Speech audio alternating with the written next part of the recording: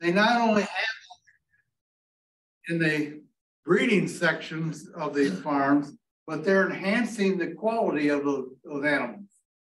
They're trying to raise those animals to be able to sustain themselves, prevent some kind of diseases. And hey, amazing. And now they're doing intensive wildlife management and breeding. So I want to take a little bit of a look at that. What's it worth in South Africa? Photographic tourism, things that I've been doing for the last 12 years. Taking people to a country to see animals. That's what they want to see, animals and birds. And it's worth 31 million US dollars. You know, interesting, wildlife production, these big game farms is also producing millions of dollars. And they have all kinds of curios. You can buy an elephant tail if you want to. You can buy skins of zebras. You can buy all kinds of things on the market. But there's also game meat. They found out in South Africa that raising cows was difficult because you had to have a lot of water, a lot of land, you needed feed, you need alfalfa, you need corn, you need all those things, and the land would not sustain that. So then the farmers began to utilize this land to breed animals that could live off the natural habitat. And they would manage that natural habitat to enhance the amount of food available to the animals on their game farm. Interesting thing, hunting is very deeply ingrained in the culture of South Africa. It's billions of dollars of money annually for the South African people. What's very interesting, most people go, well, hunters. 3/4 of these people are native South Africans that are doing the hunting. Only 1/4 of them come from international community. And that's something that very few people think about. They tend to say they're all from hunters coming from other countries to hunt. That's not true in South Africa. They have a very large hunting population. They do hunt on these big game farms, but they do harvest the right variety of things. These locations, I'm not going to spend much time on this, but Limpopo, Mpumalanga, and KwaZulu-Natal, those are all in the northeast sector. It's a very lush area of South Africa. And then the other, North Cape, Northwest, Western Cape, are on the very far western side. Lots of agricultural land in between and lots of desert. So these are located in different areas of the country.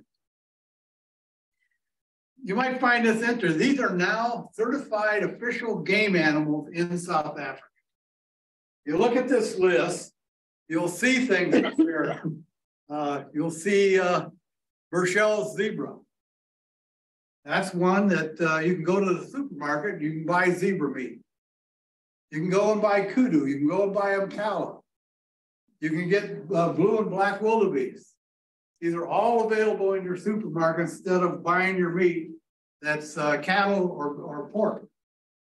But all of these are being raised on these game farms intensively for both hunting purposes and meat purposes. From a meat purpose, well, let me just go back this. You look at this list. These are a typical game farmer.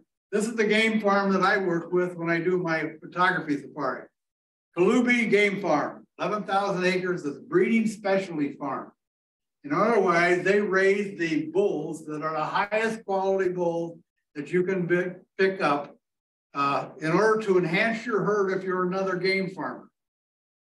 So my good friend Daniel Dutoit raises sable, Cape Buffalo, kudu, Nyala, zebra, and multi-phased impala and eland.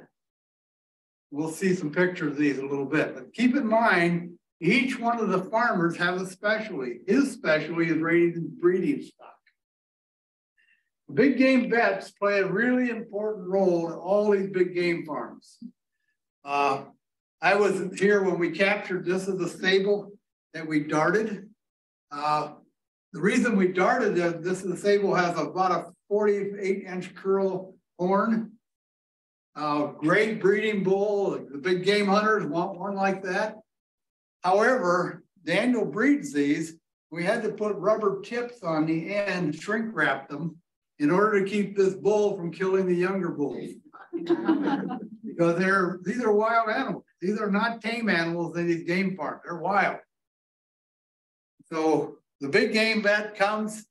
He helped dart this. Of course, we got to pet it. You know, we got to go up close to it, and we've darted a number of them on different trips. But they play a major role, and they're very important to helping sustain the numbers of animals on these farms. They do game captures. This is a herd of blue wildebeest. The blue wildebeest is a very good meat animal. You like a cow, you cut the horns off, you like cow.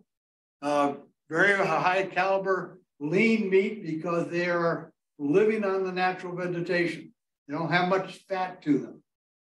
And so they sell these at the meat market, and hunters also hunt these for, local people hunt them for biltong. Biltong, we would call it jerky. However, their jerky is about a ½ inch thick, about 2 inches wide, and about a foot long. And it's sun-dried. And you'll see people walking down the street with a pocket knife with a slab of biltong, carving off a piece to eat. In every community, they have a biltong store. So it's very, very freely available, lots of it in South Africa. These are farm animals. I'm going to run through a series of them. The zebra tastes great. Ned and I, we had zebra, we had kudu, and we had nyala in March. And we did a South African braai, which is their barbecue. And so we got to try out all of these, and very, very tasty. A lot of people say, oh, you could eat zebra? Oh, I could possibly eat a zebra. South Africa, they go, that's the best meat we have. The blesbok has a nice blazed white face, medium-sized antelope. They have 19 different varieties of antelopes. So this is a good sized one. This is the blue wildebeest. Again, a nice specimen. This was taken at a game ranch that specialized in raising blue wildebeest, particularly for hunting work. This is a golden wildebeest. This is a variant, much like we have gray squirrels. You see gray squirrels, all of a sudden you see a black squirrel. Then you see one that's got a little bit of red. Same is true with wildebeest. A lot of different colors and variations. This is one of the dangerous animals that they raise on these big game farms. The hunters hunt these for that big mass of horns. The people in South Africa get to eat all the meat, or they sell it at the meat market. So when a hunter comes in and they harvest the Cape buffalo, that person gets they could have the skin, they could have the cape, they could do a mount if they want, but all the meat goes back to the farmer, or it's given to the local community. So it's a source of protein. One of my favorite animals, farm animals, is the greater kudu. This would be much like our elk, that they have a spiral horn, and there are 4 different spiral horn antelopes in South Africa, but the great kudu is one of them. This is also a farm animal. I have a good friend that is now in the process of trying to get the South African government to approve the sale of rhino horns. Last month, they were this close to having it happen.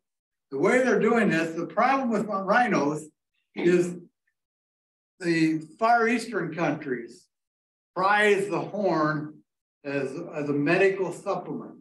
They have aphrodisiac accordingly. It's supposed to be cure headaches. It's supposed to cure indigestion, and a whole bunch of other host of things. So what's happened is this is being poached all over Africa, and the numbers are going down, down, down, down. The only hope of saving this animal is to raise them on big game farms. And my good friend has 2,000 of them right now. What they're doing is they're taking the DNA of the horn, taking the DNA of the rancher, the owner of the ranch, taking the DNA of the seller. All 3 must match in order to be a legal sale. So that kind of hope for future to controlling the illegal hunting, because they can raise these animals quite well on big farms and really increase the numbers. This is what I call the breeding of impala. Here's 4 young impala. The one on the left, as you look at the picture, is what's called a saddleback. It's got a brown back. And of course, the black one standing beside it. The regular phase impala is the one that's in the third to the right, and in the white phase. These are prized by people who have them on their game farms, partly for show. They like to have them around. For eating purposes, they raise the regular one. If you look at an impala from behind, there's a big black M on the back of it. And we always say that's the McDonald's of the belt. So all animals, predators, love to eat impala. And so do the people of South Africa. I think that's a great animal. Now, there are some issues facing the farmers that they're very concerned about. One is they're really concerned about the threat of the animal rights movement. We have a large population of people in the world who believe that there's no way we should be killing any of these animals. It should never happen, except who's going to save them? Who's going to raise them? Who's going to take care and make sure you have numbers and habitat for these animals if you don't have someone supporting them? There's a lot of research out that says the value of hunting to conservation efforts is pretty well established. There's a very great market value of a particular animal. Imagine what would happen in Wisconsin if we quit hunting deer for about 8 years. We would be overrun with deer. They'd eat up the habitat, and then the population would crash. And all of a sudden, we'd be looking back saying, where did the deer go? And so the scientific data is there. There's a lot of countries that are banning various things. We can't bring certain things to the United States, but you can take ivory to other countries, perfectly legal. So they're concerned about that. They're concerned that there's a lack of groups throughout the world studying the decreasing number of wild animals and what can be done to save them into the future. We're seeing the effects of climate change. We're seeing the effects of massive population growth. We're seeing the changes of all the people who want to use these animals, but now they overharvest them. And so they just begin to disappear. South Africa doesn't have a great conservation, countrywide conservation ethic. It's not really well established. 30 years ago, they moved to apartheid. And through that process, a new population of people began to run the country and make new policies. Not very strong at this time. Not a strong Department of Natural Resources countrywide. And so they're lacking leadership. And they're trying to figure out how to protect the national park habitats. And we'll go into that a little bit more later. In all these countries of Africa, there's an immense lack of financial resources to handle this kind of issue. And there's probably in many countries, not a lot of people say, well, we can't do anything. You know, well, what are we going to do? It's too late. They're just going to have to disappear. I do mission work in Ghana. I can guarantee you if you go through Ghana and you're looking for birds, they've caught most of them in mist net and they're now in the soup pot. Very few birds in Ghana anymore. Have you hugged an elephant? So we're going to talk about elephants. This big guy, I got the chance to hug him. This was 4 years ago. Ned hugged him this year. And this elephant grew another 1,000 pounds and a foot taller in 4 years. Immense animal, just an immense animal. So Kruger National Park has an elephant problem. What you read in the newspaper, elephants are being exterminated all over the world. There's becoming fewer and fewer elephants, and that's true if you look countrywide, country to country to country. But if you go to specific locations and you start looking at your elephant population, Kruger probably has a real problem. The current park is 56 miles or 220 miles long and 56 miles wide. A very large area, totally fenced. They have about 33,000 elephants. Almost everything you read in the literature, if you went to the internet, they would tell you they have 8,000 or 9,000. They want to maintain their national park status at a certain level that they have to promote.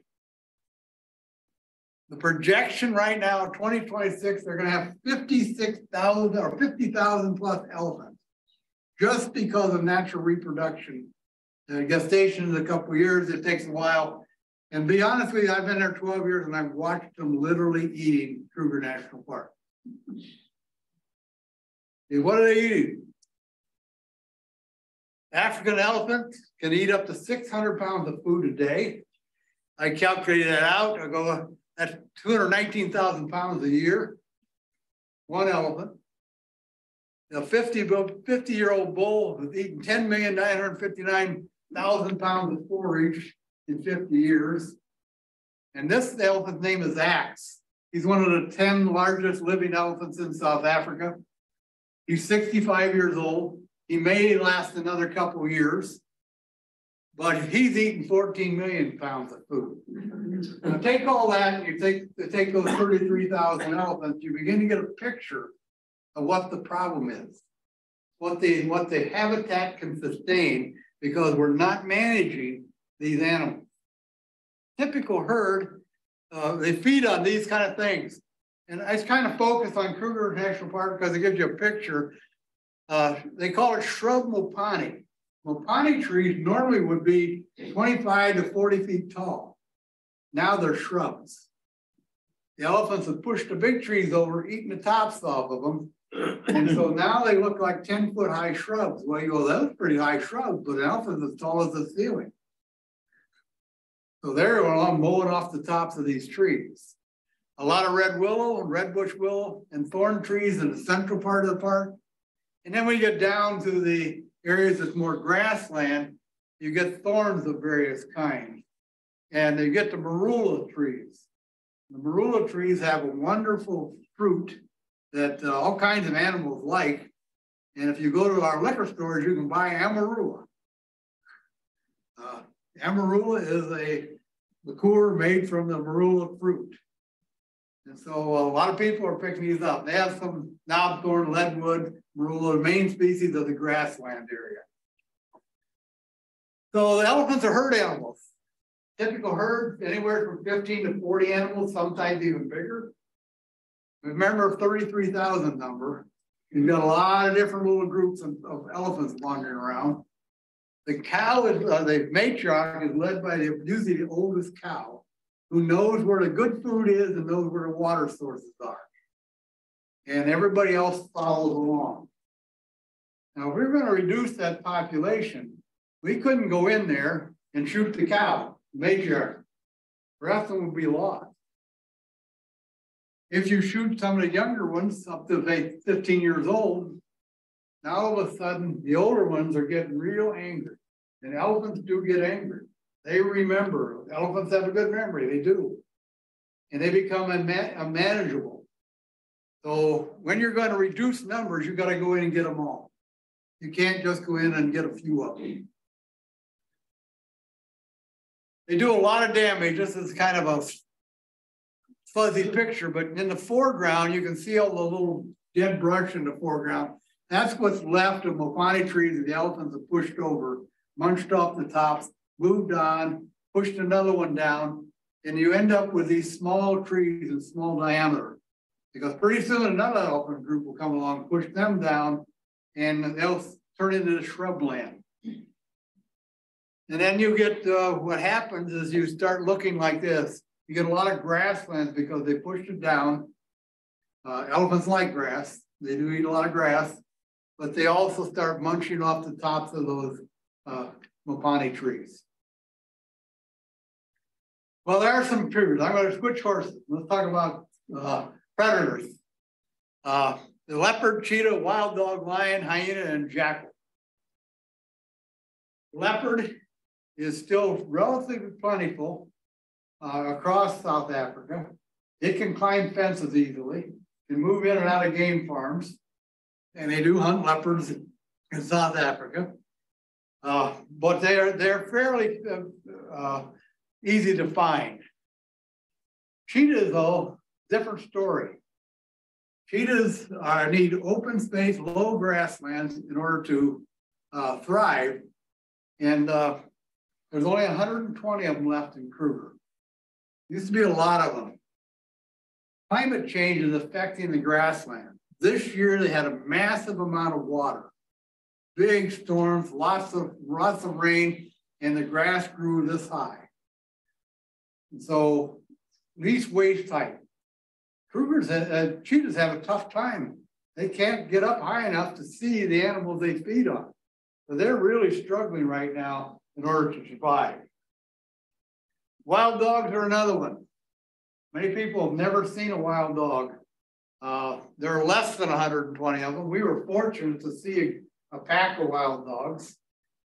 They live in packs anywhere from 8 to 20 in a typical pack of all ages. They chase their prey down like our wolves do. They feed on most anything that they can catch. They'll do that. And they're beautiful animals. But the game farmers want nothing to do with these.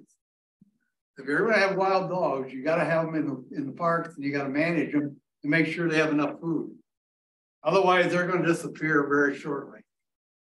I threw this one in because we hear a lot of talk about hunting.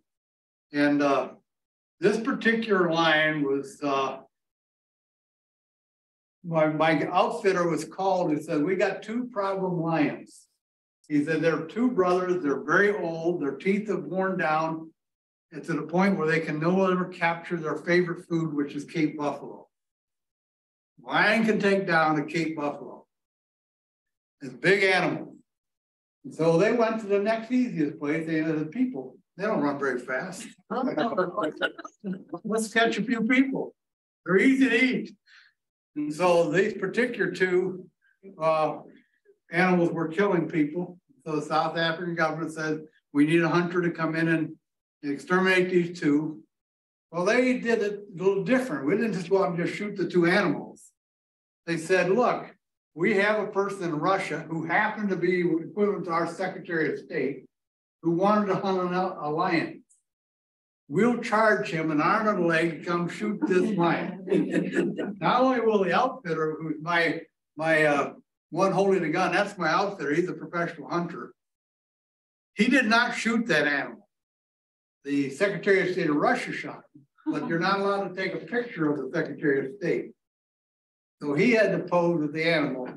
They modeled this animal, it's now in Russia in someplace, and the South African government got a lot of money, and my outfitter got a lot of money for harvesting this particular animal.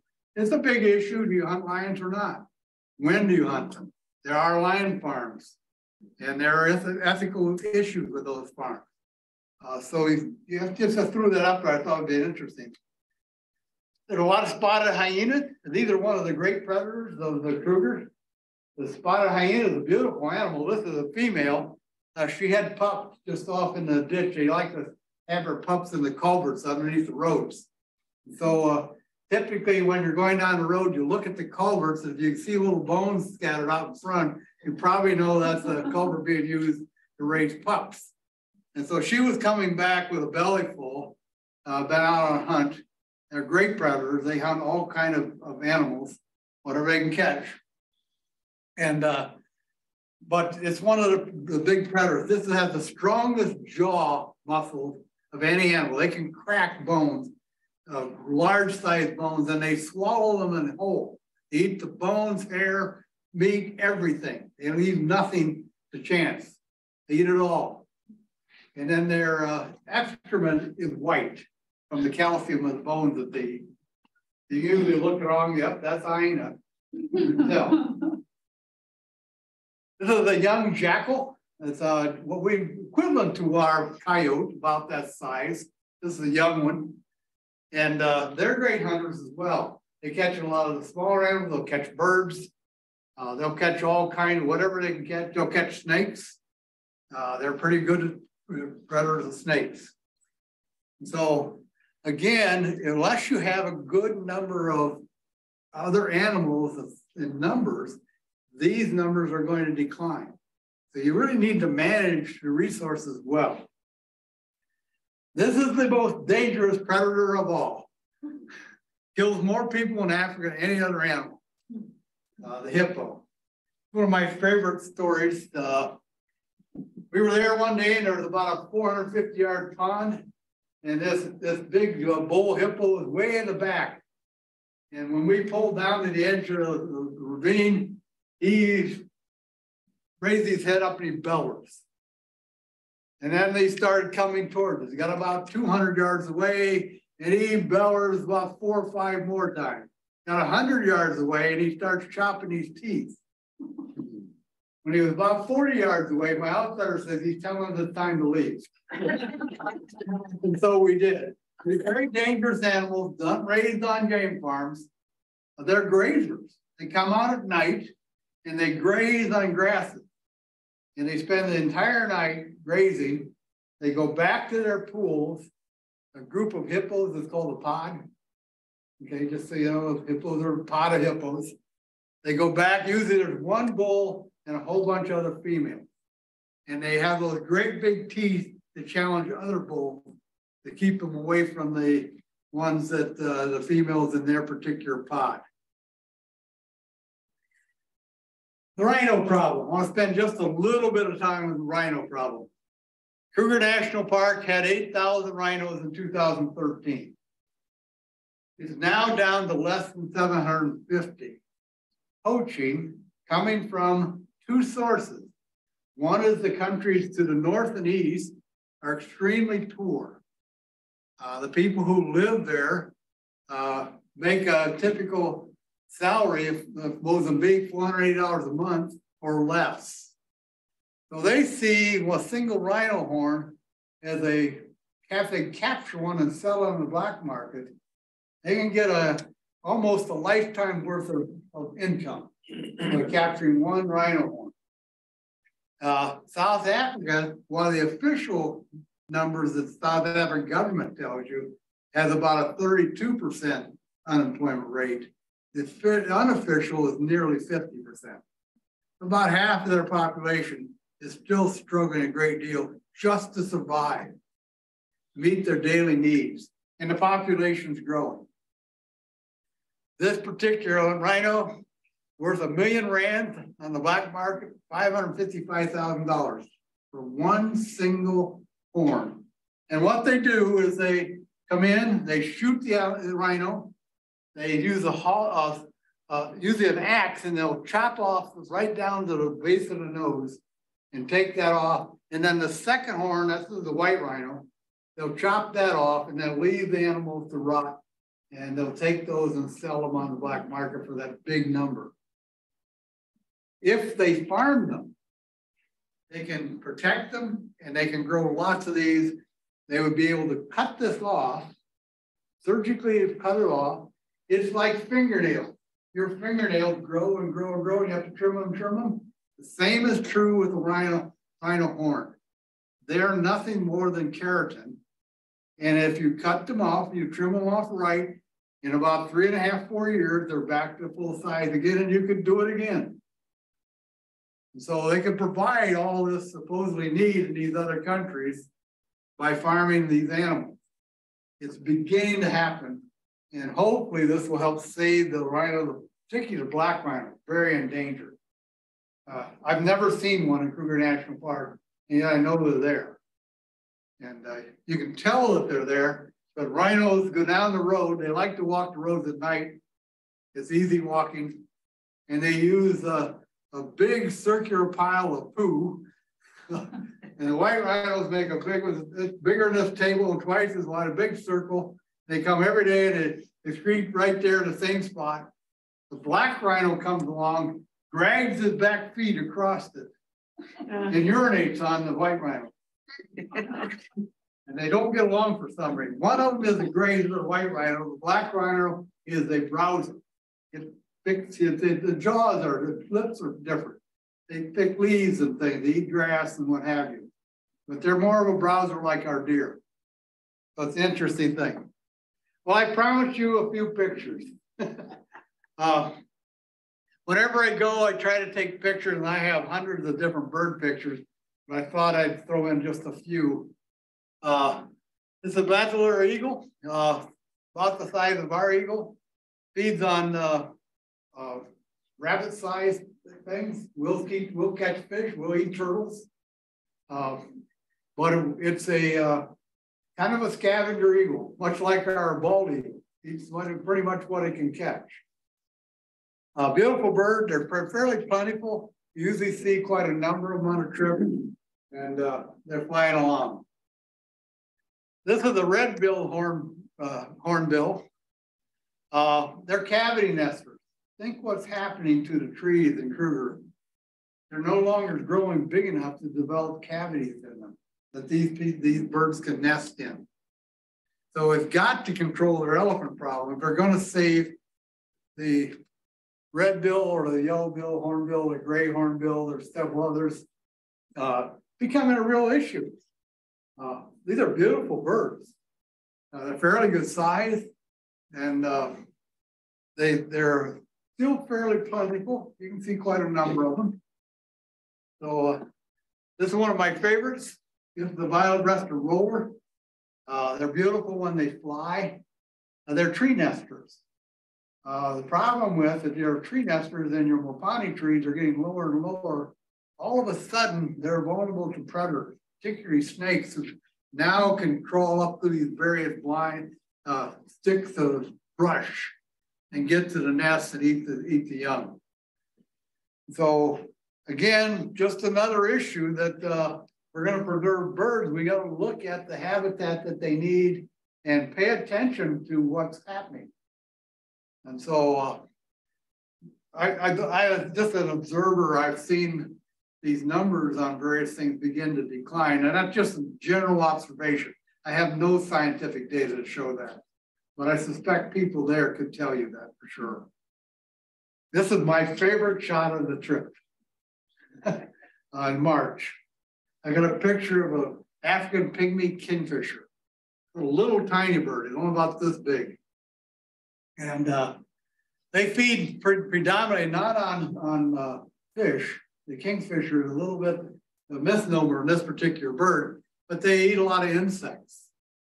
And very unusual to see one. That's the only one I've ever seen. They're beautiful little birds. But the other kingfishers are having more problems. This is the brown-hooded kingfisher. And in order to contain the number of hippos, South Africa calls their ponds, they call them dams. They're backed up little pools of water. They went and opened them all up and drained them, thinking they could decrease the number of hippos. The hippos just went to the river systems, and then they grazed the river systems, which had all the water bucks and the kudu and the other animals that were eating grass in those areas. And so in order to, they chased them away from him. Now the little brown-headed kingfisher is left with no place to fish. You know, looking for little lizards, looking for small fish. So you try to solve one problem, they created another problem. Brown hornbill, I love the eyelashes on these guys. Big eyelashes. They're about turkey-sized birds. They're very endangered. They are raising them now on game farms more just to have them around. They're not hunting them. They're trying to increase the populations. They're beautiful birds, and they're not real shy. They'll walk up to vehicles, and the natives there ate them to almost near extinction. Same thing happened to the American turkey. Almost to extinction. Now we've got turkeys everywhere. We've managed them, we're bringing them back. We're hopeful that the ground hornbill will do the same. Secretary birds. Secretary birds, free-ranging grassland bird. They feed on lizards, snakes, small mammals of any kind that they can grab. They stomp them to death. They literally do. If you look at their legs, they're very thin, scaly legs. So a snake tries to bite them, it just ends up hitting a bunch of scales and things on their legs. And they stomp them to death, and then they eat them and swallow them whole. So they call them secretary birds. They got their name by the little quills on the back, look like a pen quill. That's why somebody called them secretary birds. Has nothing to do with anything else. Just those little quills on the back and neck. They're pretty birds. They're fairly tall. They're about this high, you know, a little above waist high, even taller than that. And they're great runners. They can really motor. This is the African fish eagle, much like our American eagle. The only difference is the white tail is lacking. These feed predominantly on fish, and as ponds or the dams are decreasing in numbers and the streams are running dry sometimes, the fish populations are decreasing in certain areas, and so then the fish eagles decline. So it's very important that we pay attention to our environment and what's happening. This is one that's doing well, the Swainson spur fowl. It's very close to what we'd say grouse size. Our native grouse. This is a grassland bird. The more grasslands they have, the better this particular bird does. They can nest in the grass. They can reproduce. They have little chicks. Usually have 8 or 10 of them, and they run around. They quickly dart into the grass and disappear. This one can disappear instantly. In the grass, you can't figure out where it went. They just disappear and the camouflage is great. But you can tell them by that red eye, you know, which they are. Egyptian geese do fly from Egypt and they go to South Africa. They winter over in South Africa. A lot of the large river systems, you'll see Egyptian geese quite frequently. And just an unusual looking goose. When they fly, they have the white wing patches. You can see the white wing patches very clearly. And it's fun to watch them and see them move along. This is the glossy ibis. The glossy ibis is a prober. It probes the ground for crickets mostly and worms. So they pick that big long beak and they drill down to the ground and they'll throw their head up and throw whatever they have up there and they'll grab it and swallow it. Whenever you find a lawn, somebody watering their lawn, invariably, even in cities and towns, the glossy ibis will hit that lawn if they're watering and begin probing. When you have a very dry climate, they have a tough time finding food. So climate change is affecting this bird as well. I thought I'd throw in a couple more pictures and then we'll ask questions. There's a baobab tree, 2,000 years old. I've seen about 5 of them that are this old. Most of them were cut down for lumber early. And then they tried to replant them. Well, when they replanted them, the elephants eat the bark. And they girdle them and they die. So if you don't have elephants around, okay, that's fine, they'll start growing. But when they got to be a certain size, now the commercial lumber people wanted them. So rarely do you get a bird, one this size. This one has barn owls nesting in it. A big hole in the thing, and the barn owls use it. It has a fruit that's about this big around, and if you crack it open, it's like cloves of garlic. And when you taste them, they taste like vitamin C. Sorbic acid. You can suck on them. I've done it, and it's a unique flavor. But elephants love it. Monkeys love it. You know, various animals feed on it. So a big tree like this produces a huge amount of fruit. So it's a good tree to have around. Well, that kind of sets the fun in South Africa for me. I try to keep this to enough time, 40 minutes, 50 minutes, in order to answer a few questions. But this is one of my favorite times of the evening in South Africa. The bats come out. The monkeys begin to chatter more. Everything begins to get quiet. And when the sun gets to this level, it takes 2.5 minutes to go down to total darkness. So very quick sunsets in South Africa. My concern is the sunset of many animals and bird species is happening right under our nose and we're not paying attention. And it can happen here too. Okay, questions, anything? Feel free to ask. Yes. When's your next trip and where's it gonna be? I travel quite a bit, but my next trip, I'll be doing a mission trip to Ghana in January. I've been doing mission work there for quite a long time. So I work with a village in north central Ghana. We're building an orphanage and obstetrics facility right now. Next time I go to South Africa will be August of 2024. There is one spot open in March of 2024. April's full already. I'm working on March at this point, so I can tell you about that later. But since you asked the first question, you get the prize. You get a 2023 South African bird calendar. Thank you. Sell it for $10. Other question. Anything came up you want to ask about? Yes. In Botswana, they cut the horns of the rhinos off. Yes, they do in Kruger as well. And that's the way they dart them. They cut the horn off. And that's no longer poachers are no longer interested in that particular animal. Finding them is a trick. You gotta be pretty good, get close enough to dart a rhino. They're pretty dangerous. But it's done regularly in Kruger National Park. That's what they're doing. Trying to, and the numbers are starting to increase a little in the park.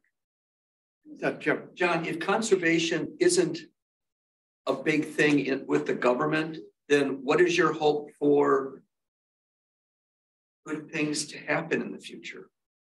I mean, my only hope at this point, from my perspective, is these big game farms that can continue to produce large numbers of animals. They manage their habitats well on these game farms. Remember that the number of game farms, they huge areas.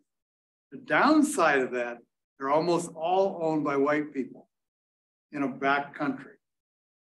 So this is bound to politically change over time. And they're going to have to figure out how to manage the land because a lot of people want land. They gotta eat. And the population is exploding. So it's a continual issue. There is some hope from the government viewpoint. They're starting to support managing animals and habitat areas. The park system is most of the national parks are underfunded in that. Kruger is the only one that attracts millions of people on an annual basis. The average person, though, in South Africa can no longer afford to go to Kruger National Park. They're not wealthy enough. Out of country people come, they spend lots of money. The government uses that money, and so that's a good thing. Not true in all their parks. Yes.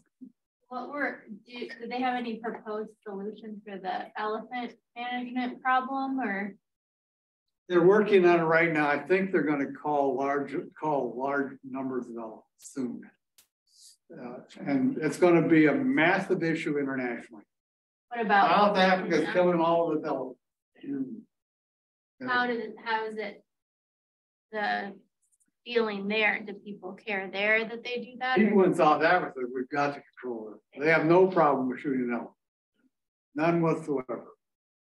The average person there says, if got too many of them, you know, let's sell them to the big game hunters. Let's charge them $150,000 of elephant. And then we'll take all the meat and we'll distribute it to people who need meat. That's the South African approach to it. They don't think anything about that. Internationally, boy, we hear the fewer when they start calling over. Yeah. Yeah. Are they doing anything to manage their own population, human population?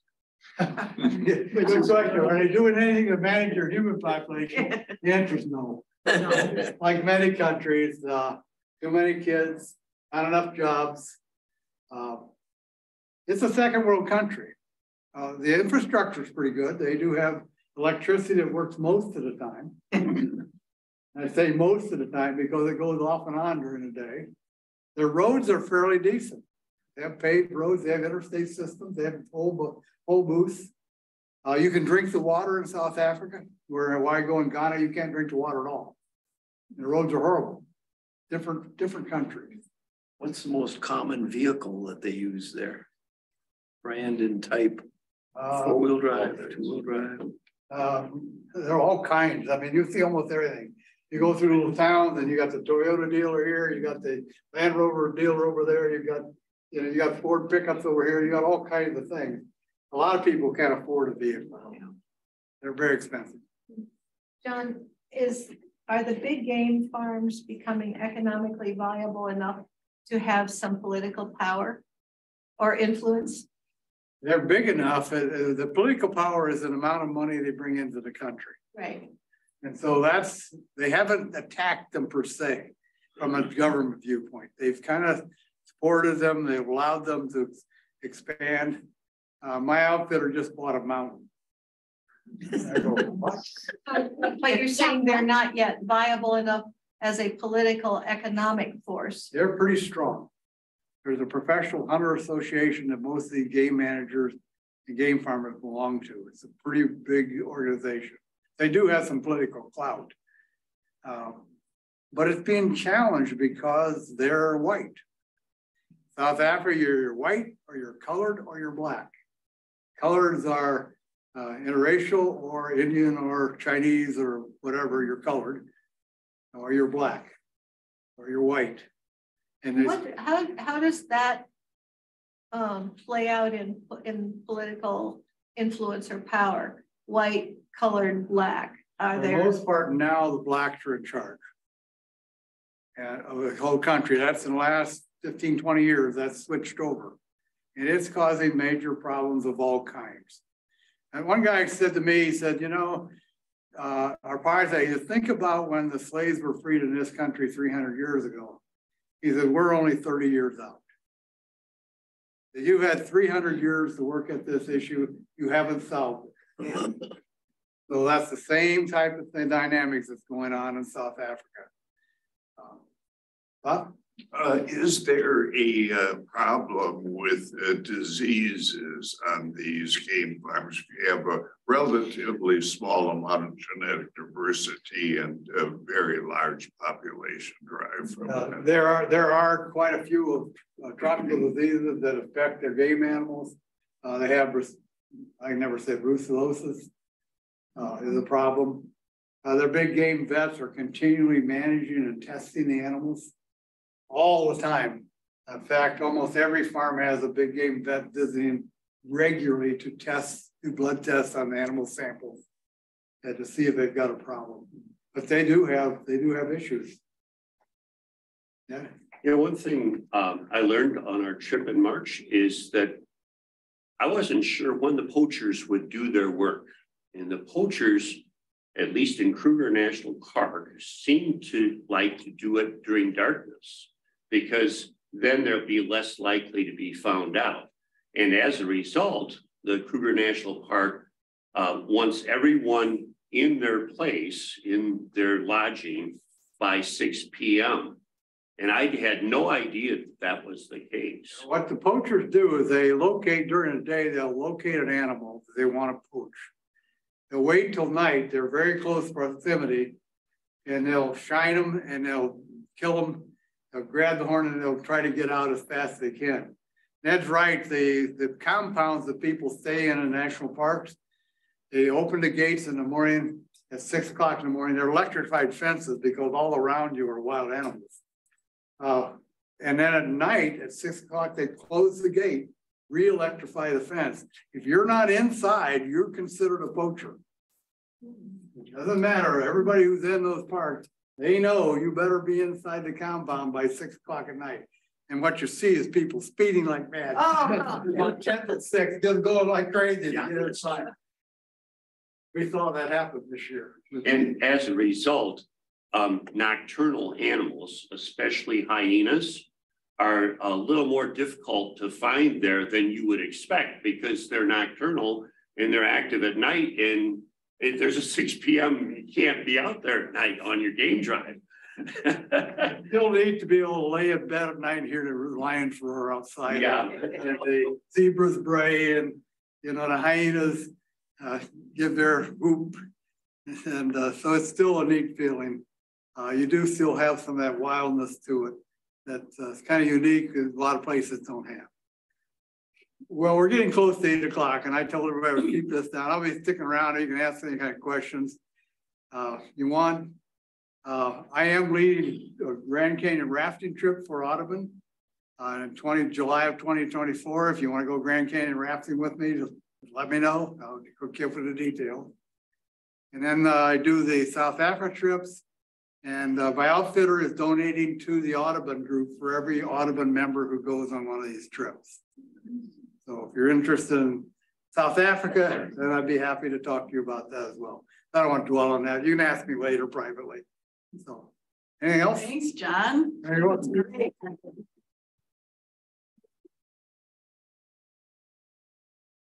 You have some unfinished business. You put your names in the bucket. And I guess the first item, do you want to tell us about this? Yeah, I'll tell you about all these real quick. Okay. Kent Hall is a longtime member. Kent is in a nursing home right now. He sold his house, and his daughter Sherry said Kent wanted Audubon to have a whole bunch of these things. And so he my garage is full of all kind of little things, lots of pictures and things. We're gonna have an auction sometime, and some have really good photographs and lithographs and things. But I thought this was really a unique one. And Bob Freckman was looking at it saying, what is all this stuff? How is this made? And what is it? The combination of several things. It's a neat what kind of plants are little bird house. I don't know if I would hang it outside. I might put this thing someplace protected the porch. But it's very unique. So let's draw for it. Okay. It goes to Madge Bishop.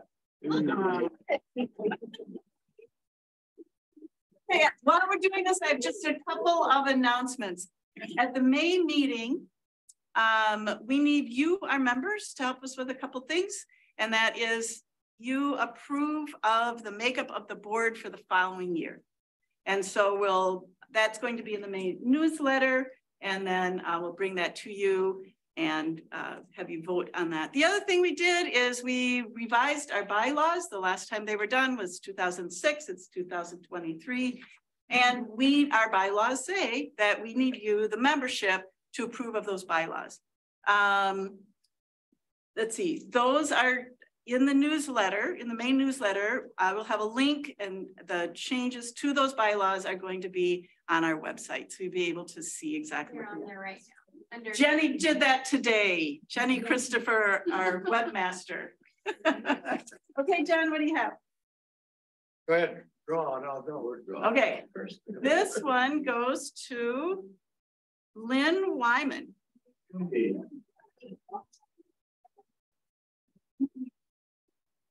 Kent was well known as Dr. Bluebird. Yeah. And helped us build that 1,300 box Bluebird Trail, raised thousands of bluebirds. So one of his photographs of a bluebird.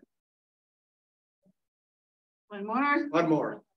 This goes to Mike Oriella. Hi. This is a very nice welcome frame with a nice bluebird on it. It's quite nice. I think it's fine. Also in May, we have a Emily Filibetti, I think her last name is. She is studying golden wing warblers in Wisconsin and on the East Coast. And she's going to be our presenter. So it should be a fascinating talk once again. So look forward to that. And we'll see you in May. Anything else we need to announce? I think that was it. Thanks for being here. Over on the side. You sure have snacks on the way out. Snacks to